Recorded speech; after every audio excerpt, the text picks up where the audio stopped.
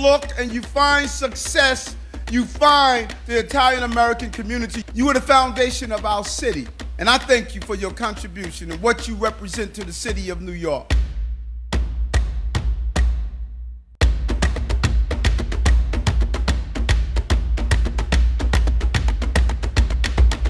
Today, I'm signing 2 bills that would help reduce the flow of illegal firearms in New York City and designate Times Square as a sensitive location zone. The Major League Baseball postseason is expected to generate a minimum of $100 million in economic activity for New York City.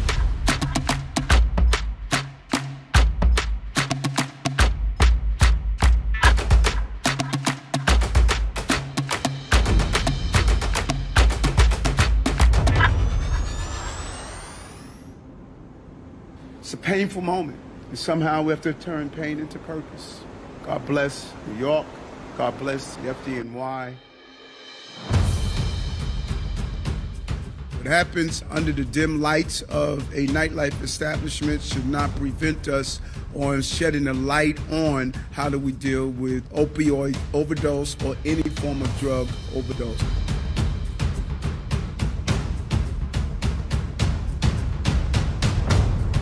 What a radical idea. City and state working together. How about that? How about that? The project will transform an entire block into a 1.5 million square foot state-of-the-art destination for a life sciences industry. $25 billion in economic impact into the city over the next 30 years. And over 100,000 jobs, including 2,000 permanent life sciences job.